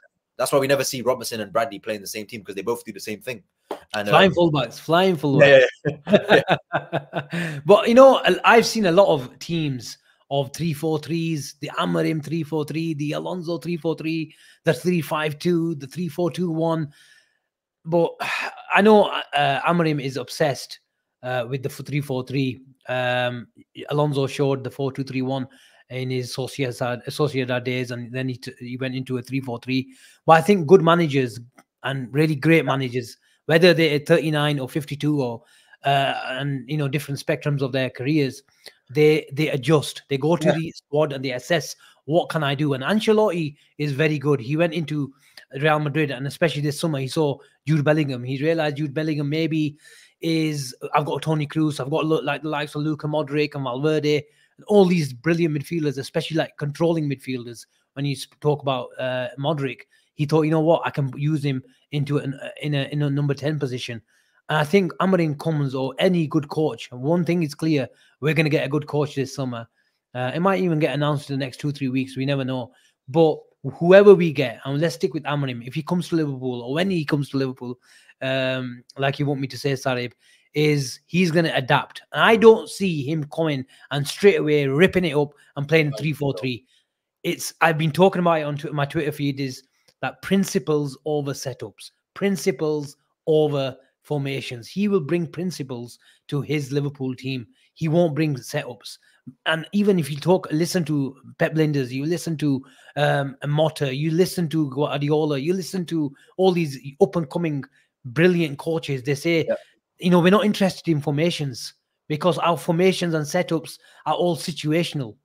In different situations, we'll be in a different setup. It depends on what we want for that given day and our opposition. And you saw Brighton today. They were going into a 4, they were going to a 5, they were interchanging, and fluidity, but all very positional and in control as well. So I think when he comes, he'll bring principles in his high press, in his high duelers, in his sort of destroyers in the midfield, in Ugarte and these guys that he's had over the years. And then he might bring those little astute signings to sort of roughen off the sort of smoothen the edges of the Liverpool squad. But there's so much to sort of do, so much to use in the squad itself. But then, like I said, this side, I believe, is probably 2 or maybe 3 signings from being very, very special. We're here to stay, Sarib. Make no mistake about that. I hope so. But on that note, Asim, look, in the conversation, get involved in this. The more you spoke, and I know you're in your zone, so I'm going to let you take this one. Antonio Conte, he was the biggest advocate to play kind of 3 centre-backs, not more so 4, but he was the first kind of to deploy that 3 at the back formation where you had Barzagli, Chiellini and Bonucci as just the 3 pure centre-backs.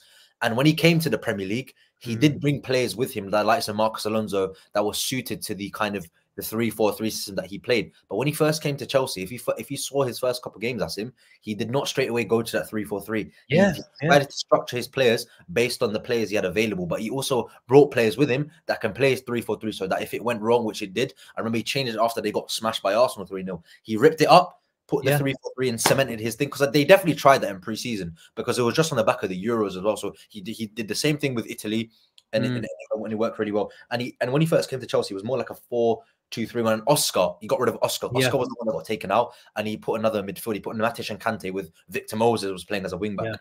I think Amorim could do something similar, that if it doesn't work, he could go into that kind of way. But our players are so suited to the system we play now that I don't think he's going to rip it up. Do you think it's something similar that he would do, Amorim? Yeah, I think when Alonso's side was struggling, and he came from the 4-2-3-1 to the 3-4-3, the 3-4-3 or the 3-5-2 or the 3-4-2-1, call it what you like, is a very easy setup to go when you're struggling as a team, where you want to engineer a bit more control in the build-up. It's a natural 3-2 build-up. You've got the 3 centre-backs and you've got your 2 midfielders, and then you've got your flying wing-backs, if you like, going up and down, whether it's a 3 or a 5, depending on, if you've got the ball or not. So, look, I think that's a natural thing. But when you've got the likes of Virgil van Dijk, you've got the likes of the ball manipulator that we've going with the Kwanzaa, we're calling him the ball manipulator tonight. But it's the players. It's the players. We've got enough. And we're going to stick with the 4-3-3. But, we've got so many ways to do the 3-2 build-up. And if we haven't got the 3-2 build-up, if we want an extra man on there, we can keep Trent conventional if he's playing right back. But principles over formations, Sarib, and that is the key. Now, he's going to come and he's going to say, okay, what is the... And here, it's not exactly like we're, 8 positions that he needs to rip up things. Oh, yeah. He just needs to put his own little tweaks to it. Yeah. And I think it's the wrong thing to do, to come into Liverpool this summer, especially how well we played and the confidence and the sort of the story that we've had this summer to completely rip it up. Honestly, if someone rips it up straight away in a month's time, I can't see them being a Liverpool manager after 6 to 12 months. I think that's why it'll be a disaster if you come and then just radicalize everything. Yeah, I think that's why a lot of people were more comfortable with Alonso, because they saw his transition playing he changed his style of playing, his formation based on the players he had available. Whereas Ruben Amorim's played kind of one way at Sporting Lisbon, we've not seen much kind of adaptability there. So maybe that's the element of surprise that we're worried about, because we've kind of seen Alonso, because I don't know what he did at Braga and stuff like that. I haven't done that much research on him because I was so invested in Alonso, and a lot of Liverpool fans were. But associated, like you said, he played like a 4-3-1-2 or 4-2-3-1, and then he went to Leipzig now, and he plays with three centre backs, and then now you can see the change. Amorim, where he's just completely played a 3, sometimes a 5. We don't know what he's going to do at Liverpool because we've not seen any kind of progression or change. So let's see. I guess Sarib, I think a lot depends on Liverpool in terms of how we play, how we set up. That conversation that the new manager is going to have with our vice captain, I genuinely believe that, because if he stays at the club, I think Trent wants to play midfield. It's his personal wish. It's his proper. I think his personal development, his personal feelings at this time, that he wants to play midfield. He doesn't want that sort of responsibility of going back. He wants the extra protection, and he enjoys the extra protection that Kanate gives him. But I think he wants more of a permanent position in the midfield, and this is why I was hinting towards the 4 centre backs, which will allow him to sort of be the quarterback in this formation. And then you've got Bajcetic coming in as well. You know something, don't you? No, honestly, I don't know. You sit behind the dugout. He's heard conversations that we don't hear. These conversations don't take place at half time. I want to play midfield, I don't really like to play right back. He's definitely heard something. He's got a clip on these conversations, Sarib, they don't take place at half time. They don't take place. He's not said that for no reason. He said that for a reason. The conversations that do take place during the game is like, Dom, how many minutes are you getting? I'm getting 20. How many are you getting? And that's about it. Or they chuck each other a sweet or two, and that's about it. But not these type of conversations. But joking aside, I think Trent is at that stage of his career, 24, 25, where he wants to play midfield. If you see the conversations and the press conferences, the interviews that he does, I think he was a number 6 for Pep Linders. He was his number 6. He was his number 6, and he's been a big advocate of him coming into midfield in the inverted role. Is this the next step? I think so. I guess we'll find out, Asim. I guess we'll find out. You know better than me. You hear things that I don't hear. You see things that I don't see. You have footage that I don't know about. So I can't really say. No, honestly, this is not based on any info. It's just an opinion. I'm just joking. Rumi Tariq says RWB is more suitable for Trent than right back, inverting in right wing back. I don't want to see. I know it's high, sort of conventional, but I think Trent is a much more footballer, a much better footballer than just a conventional fullback. Yeah. And he knows this himself. His technical ability is one of the best passers in the world. And when you have him just up and down conventional wing back, it takes a lot out of his game. Yeah. And being in midfield, giving the 4 centre backs, Gomez coming in midfield, Trent going on the overlap, doing a bit of a Sobo role at times, and then doing a quarterback role, and then allowing McAllister to go, Gomez to sit with Trent. I think it gives a lot of fluidity to Liverpool's game. Oh, yeah. And honestly, I think it can work. I think it can work. And I have to hold my hands up. I've not liked the idea of Trent being in the midfield, because I thought arriving into space is a lot different to being in position. But I think because he's such a good footballer, and the protection, more importantly, the protection that he would have behind him, I think it would work. And then you've got the sort of creators and the output in terms of Salah, Szoboszlai, Darwin, Jota, Diaz. I think it could really work. And that would bring the control that we've been talking about. 4 defenders, a double pivot of Trent and McAllister. You've got protection, you've got bite, you've got passing. Who could press us with a McAllister and Trent double pivot? Nobody would dare. So I want to see that. Christian Mystery says, could we play a 4-4-2 with Trent at right mid? I think we've seen it at times, Asim. We've seen it at times, especially in the latter stages of the game when Salah goes into a second striker role. But again, you know, you're giving him sort of a position where he definitely can do that. But is he a right midfielder when you're playing two strikers, Salah's inside? Is Trent You have the space. a guy going to take you on the outside and cross? No, because he wants the ball to feet. He's a guy who can spray it around and then drive into areas. That's his game, with intensity and drive. When he drives, he sometimes reminds you of Stevie G. Honestly, when he drives into space, you think, wow, he's deceptively quick. But if he start from a starting position, he comes inside and he whips it with his left foot. You watch a lot more Gerrard than me, so. No, look, I'm not saying he's Stevie G, but when he drives into midfield from that right half space, and then you whip that Leicester goal, for example. Honestly, you know, a couple of years ago after the World Cup Championship, he's got that ability, he's got that intensity, and he's deceptively quick when he starts driving into space. So I don't like to see him. I think Szoboszlai can do that role better than Trent, because he can stand up a marker, go on the outside, come in the inside, combination play, triangles. Trent can do the triangle bit, but when you're playing right side in midfield, you need to have the ability to run out player. And Trent, for me, doesn't have that ability because he likes the ball to feet. And if you've got the range of passing as Trent, then you know you don't want him to be stuck on the touchline trying to take players on. But we should and we must go on to the title race. It's 1 o'clock. I know it's bank holiday tomorrow, Sarib. But the big nine. How many are we putting past Sheffield United first before it becomes the big 8? Everyone's saying 7-0. What's going to happen is we're going to be a goal down after 20 minutes. We're going to go into half-time a goal down, and we're going to end up winning 2-1 like we always seem to do when we think we're going to smash teams. But we don't smash teams often. But when we do, it's a cricket score. Let's hope that we get the goal difference up, because we need to build up the numbers, because Arsenal are running away with the goal difference. So and especially in a race like this, Asim, when it's 1 or 2 points and you can easily flip like this, a goal difference is maybe vital. When head to head they are better than us because they've beaten us, you know, in the league as well, and we haven't. So 3-1. 3-1. Yeah, I think it'll be 4-0. I think. You idiot! No. Have you not learned? Have you not learned? It won't be 4-0. Oh, come on. No, Sheffield You've not learned, guys. look at this. Look at M Scarps. No, man. Kibria says 3-0. I like that. Caden says 5-0.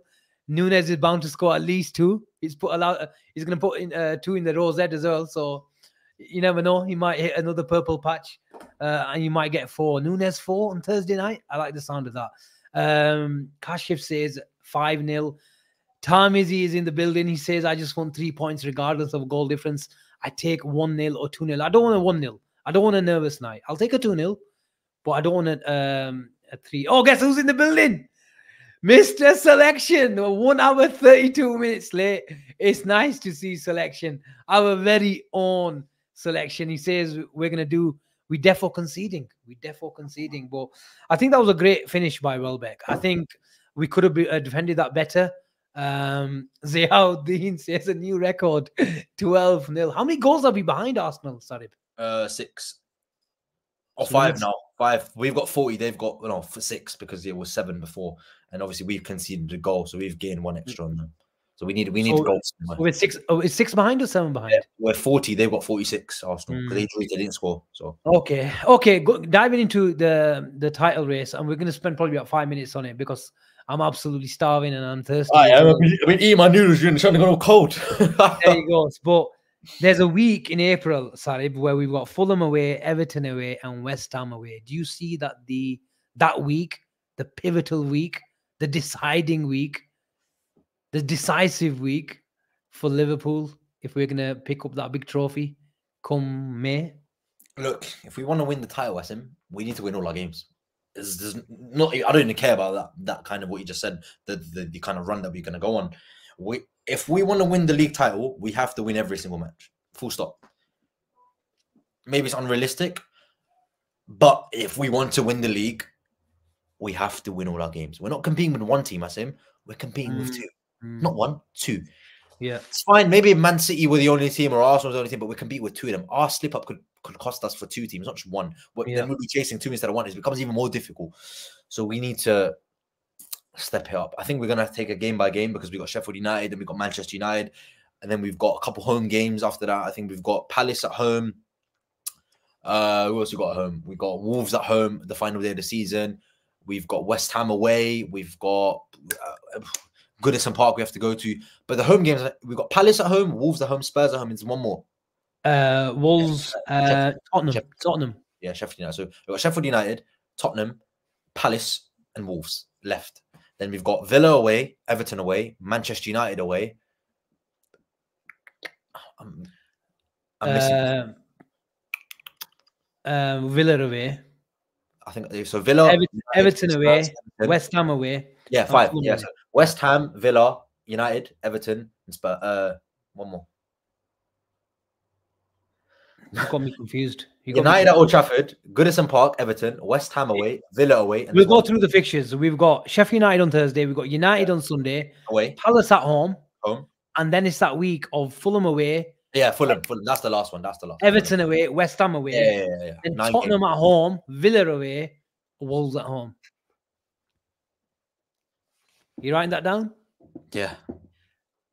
We know that if Arsenal get through, Sarib, and they play City, then that Sunday fixture against Liverpool versus West Ham goes from the Saturday to Sunday.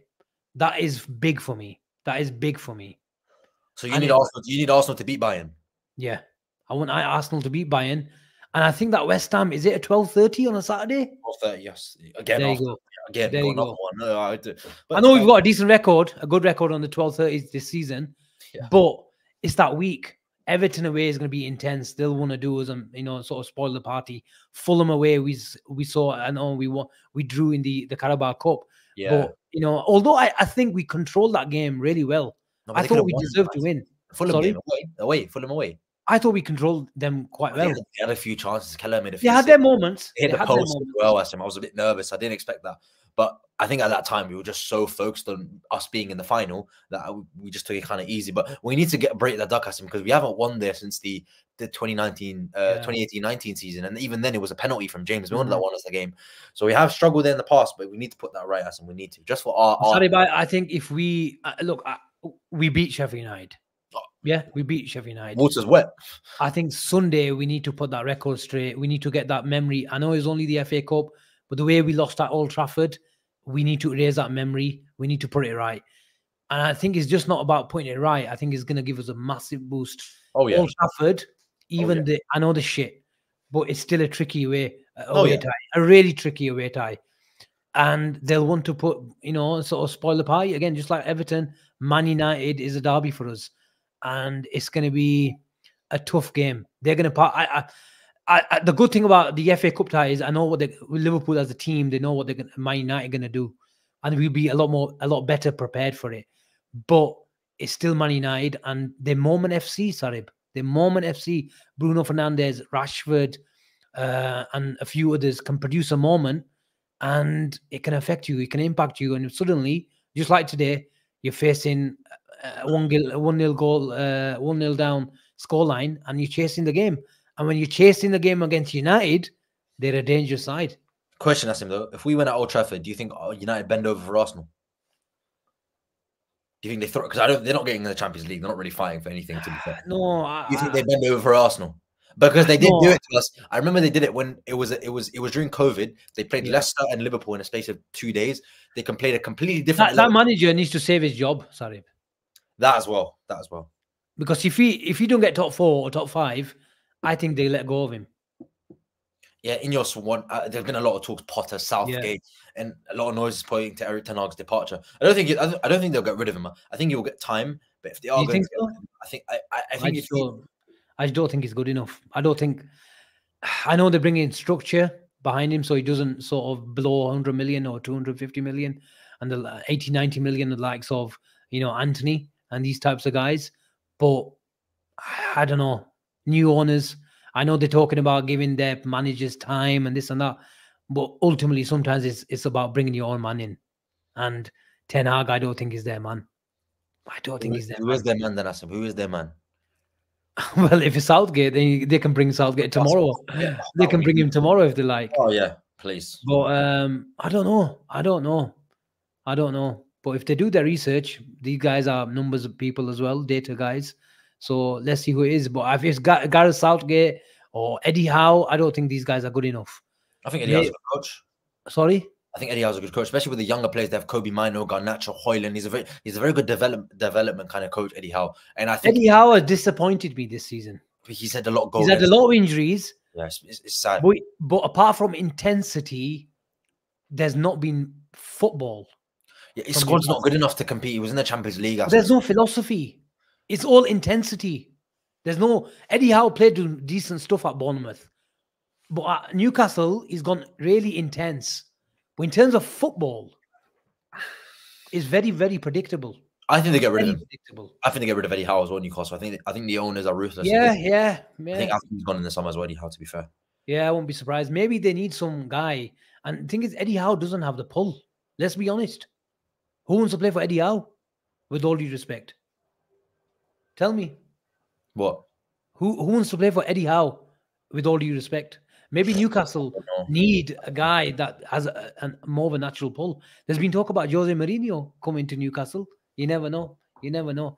But look, going back to what I said, Sarib, is I think we might need we've been talking about a special season. We've been talking about a mad season all summer, all winter, all autumn.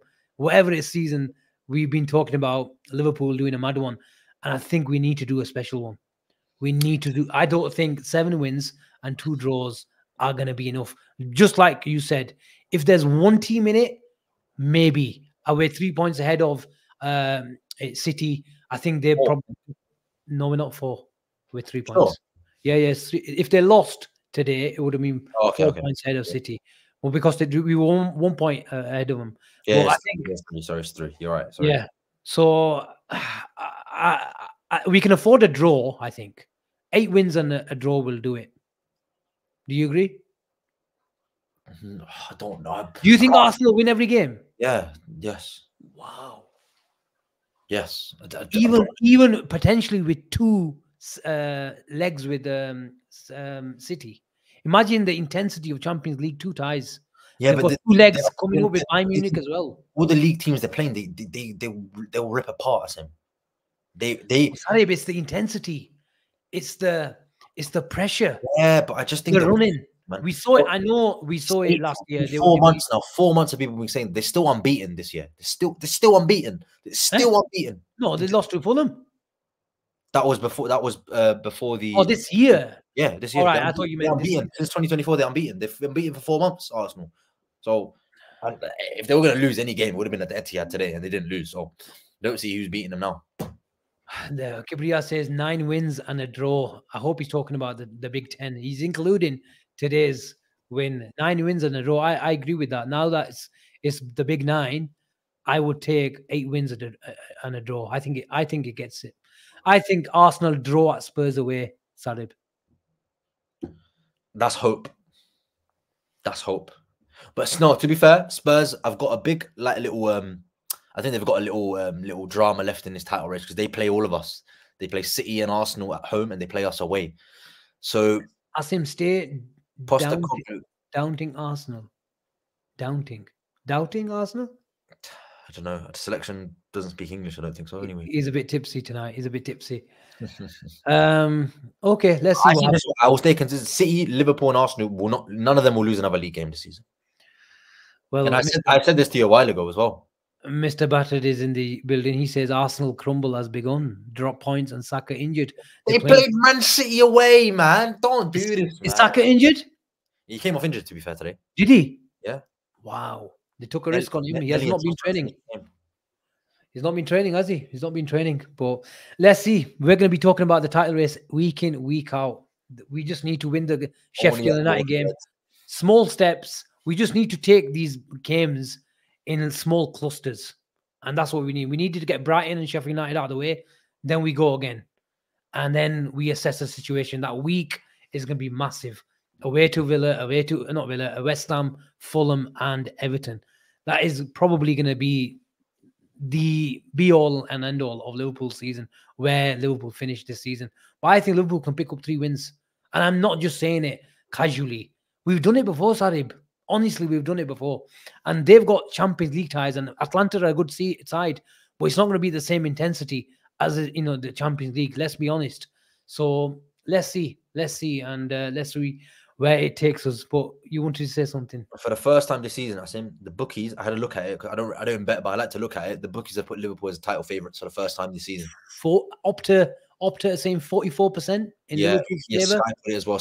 I think Sky said 48% to Liverpool, 33% Man City, about 18 to Arsenal, something like that. Yeah. So let's see. And with the players coming back, Sarib, I think that is massive for Liverpool. Oh. Imagine you're going in the big nine, and you've got the likes of Trent, Jota, and Alisson, and who's the other one? Curtis coming back. Probably 200-300 million worth of talent in today's market. Yeah, especially looking at because I look at Arsenal, they had virtually the whole team available to them, apart from Jury and Timber. So we've still got players to come back. We're still going to get better. City still will get better. De Bruyne needs to still be in kind of like a form. But let's see, it's a long way to go, but it will happen very, very quickly. Yeah, exactly. But yeah, thank you very much. What a show! What a show. Sarib Tenali. Yeah, you've got a bit of Tenali in you. No, I think he's talking about me going on the betting website. But you look a bit like Tenali as well. If you had longer hair, I think you look a bit like Tenali. Someone said Rodri. I don't see that one. No, I don't see that one. I don't see that one. I need to show you. But Cello, TK, that's a brilliant show. That's the wrap tonight. Brilliant comments as ever from the chat, and just a bit of heads up for everyone. I know we've been on a bit of a break because of Ramadan. Avi's been a bit busy with work as well as Gene as well. But I think what we're going to do is sort of let our people know on Twitter and YouTube a bit of the schedule and a bit more structure in terms of our shows, and people know what we're doing over the next week. So we'll do a bit of a preview show before the Sheffield United game. Then Friday, if Avi's not back, we'll be on air on Friday evening, covering on the Chip and Gene. And then we'll do the Saturday night, the call-in show with me and Sarib and all you guys, letting you come and voice your opinions, because it is going to be a busy sort of 2-3 months for Liverpool and summer. So jump on Saturday night, and then we're back with the Red Zone on Sunday. Fasten your belts. Strap yourselves in. The big 9 is coming. Take care. Have a good night. Bye-bye.